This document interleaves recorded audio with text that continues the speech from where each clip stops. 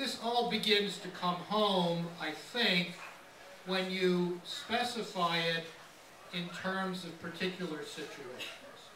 Let's take three. Germany.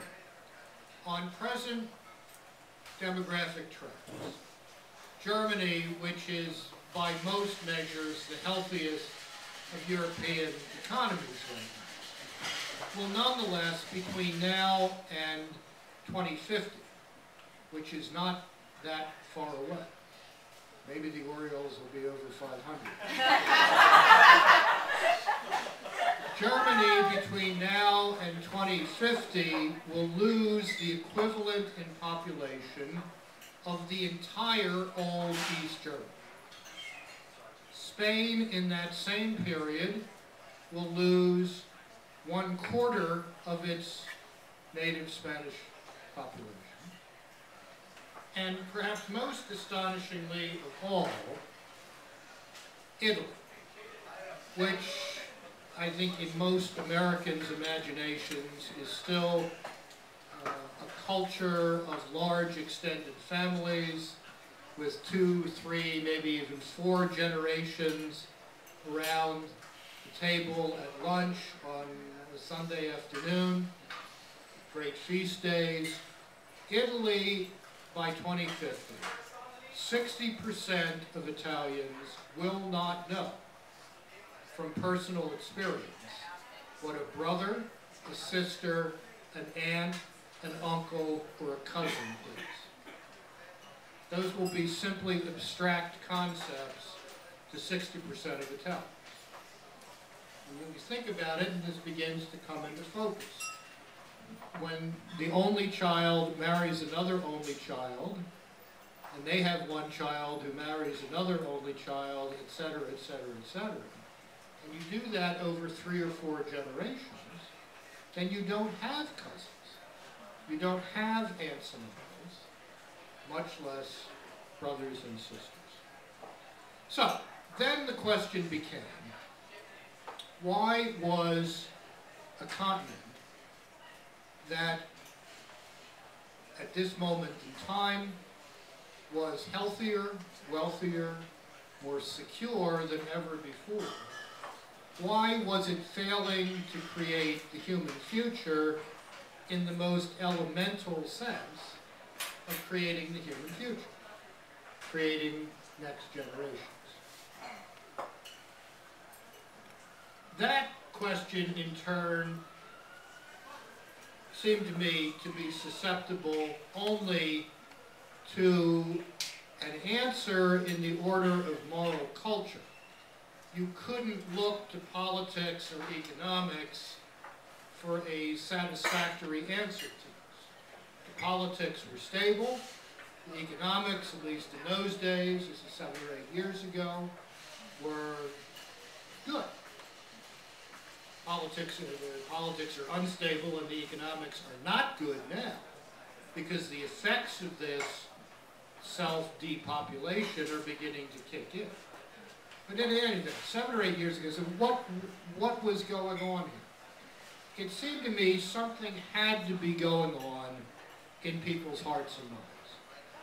Something had to be going on in people's souls, if you will. And that is when I began to reread a great work by one of Father Roch's Jesuit colleagues, the mid-20th century French theologian Henri de Lubac, who in the midst of the Second World War wrote a book called The Drama of Atheist Humanism. The Drama of Atheistic Humanism. And Father de Lubac's question was, why had Europe, which had begun the 20th century with such high expectations, was the center of world culture, economy, and political initiative, why had this continent, within 40 years, produced 2 world wars, cheeseburger coming, 2 world wars, 3 totalitarian systems, the Holocaust of European Jewry, the Ukrainian terror famine, the Gulag, and all of the rest of it. What on earth was going on? And Lubach suggested that the answer to what had been going wrong in Europe in the first half of the 20th century actually took you back to the high culture of the 19th century in Europe, where this notion of atheistic humanism, a humanism in which the God of the Bible was deliberately jettisoned, thrown over the side, as an obstacle to human maturation and human liberation. That willful abandonment of the God of the Bible, de Lubac suggested, set in motion a process of cultural decay. There's only one word for it. That involved such enormous intellectual figures as Auguste Comte, Ludwig Feuerbach, Karl Marx, Friedrich Nietzsche, and which essentially stripped out of Europe the biblical roots of its common life. This seemed to me to begin to get you to something of an answer as to why Europe was systematically depopulating itself. If you throw the God of the Bible over the side, it seems, you throw his first commandment over the side too. And the first commandment of the God of the Bible is not, I am the Lord your God, you shall not have other gods before me. The first commandment of the God of the Bible is be fruitful and multiply. This great forgetting of the truth of biblical religion seemed to me to begin to get us to something of an answer. Excuse me.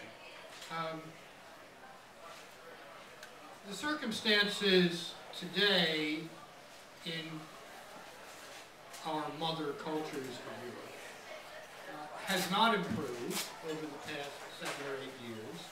In fact, it has gotten worse.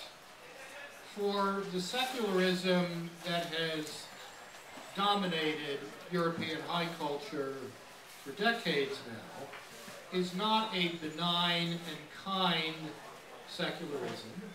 It's a hegemonic secularism, which wants to occupy all of the available public space and wants to reduce religious conviction to a kind of private recreational activity of no public consequence. Now, if all of this is beginning to sound vaguely familiar, it's because this set of problems has migrated across the Atlantic and has been working its way into the high culture of our own country for several decades now, and I think is coming to a particular high point of drama in this election cycle in a way which no one predicted. But it is very clear to some of us, at least, that the present administration in the United States is committed to a secular public space in which religious institutions and their functions will be tolerated so long as they do what the state, in this case the federal government, tells them. In other words, so long as they become agents of federal governmental power. And that is, of course, what the whole argument over the past 6 weeks, 2 months, about the so-called HHS mandate is about. This is an argument about birth control about as much as the American Revolution was an argument about tea. This is an argument about religious freedom. It's an argument about the integrity of the institutions of civil society. It's an argument about whether the state, enforcing a kind of hegemonic secularism, is going to occupy just about all the available space in society. One further set of thoughts on this, and then I will happily turn this over to some Q&A.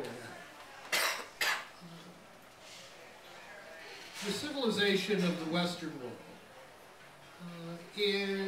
which is unique. It's unique in its way of organizing public life. It's unique in its civility and tolerance. It's unique in its intellectual fertility, its intellectual fecundity. That civilization seems to me to have been built on three foundations. It's like a stool with three legs.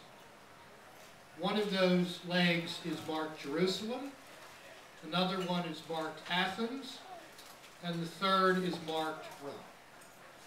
In other words, the three foundational cultural realities of Western civilization are biblical religion, which taught the West that life is not just one damn thing after another, but it's a journey, it's a pilgrimage. It's coming from somewhere and it's going somewhere. Therefore, it is purposeful. Athens, Greek rationality, which taught the West that there are truths embedded in the world and in us, and we can get at those truths, perhaps only partially, but we can get at them through the exercise of the arts of reason, and Roman jurisprudence, which taught the West that the rule of law is superior to the rule of brute force. You need all three, it seems, to sustain this unique civilization.